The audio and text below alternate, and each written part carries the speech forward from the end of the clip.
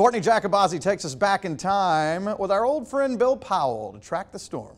Storm total rainfall, 15.63 inches. Macon follows close behind with a storm total of 12.82 inches. 25 years ago, Bill Powell described Central Georgia's record-breaking rainfall totals from Alberto. But where did it all begin? Back in mid-June, the storm formed off the coast of Africa. It fought with wind shear getting torn apart as it made its way to the Gulf of Mexico, but ultimately prevailed. On July 1st, Tropical Storm Alberto was born, making landfall near Destin, Florida on July 4th, where it quickly fell apart as it tracked towards Georgia. With little driving force and high pressure blocking to the north, the storm did its infamous loop, bringing 2 days of tropical downpours to Georgia.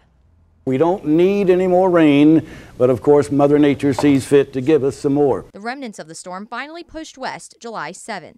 And you can see the center of the circulation is now to the west of Columbus over Alabama. But rain still fell in the days to come. Now, most of what you see on radar is light to moderate rain around the immediate central Georgia area, but whether it's light, moderate, or whatever, we don't need anymore. As the Ocmulgee and Flint rivers rose over their banks, leaving central Georgia with a flood for the history books. Please stay safe and stay tuned to us here at Channel 13 for the latest information In Macon, as central Georgia struggles to cope with the floods of '94. Good night for now.